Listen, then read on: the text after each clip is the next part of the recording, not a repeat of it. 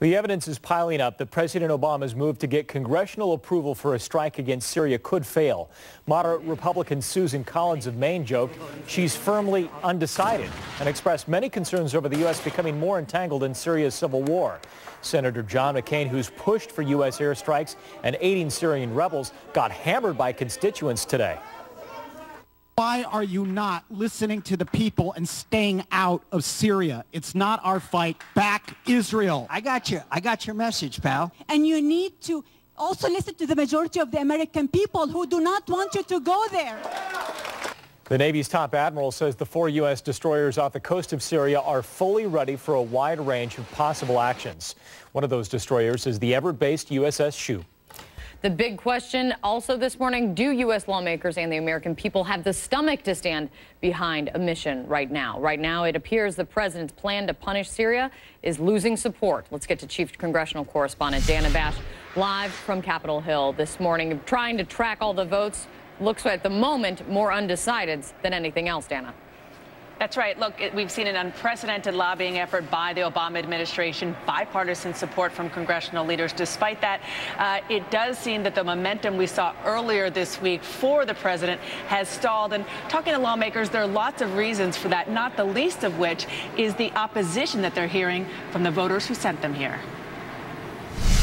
I am unalterably opposed to having a single American boot on the ground in Syria. We sent you to stop the war. For undecided lawmakers, watching what happened to pro-Syria bombing Senator John McCain back home is a cautionary tale. This is what I think of Congress. They are a bunch of marshmallows. Why are you not listening to the people and staying out of Syria? It's not our fight.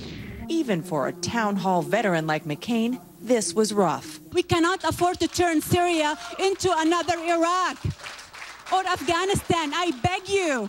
Lawmakers are hearing that kind of opposition all across the country. It's part of the reason even the president's most loyal supporters, like members of the Black Caucus, are very wary of authorizing a strike.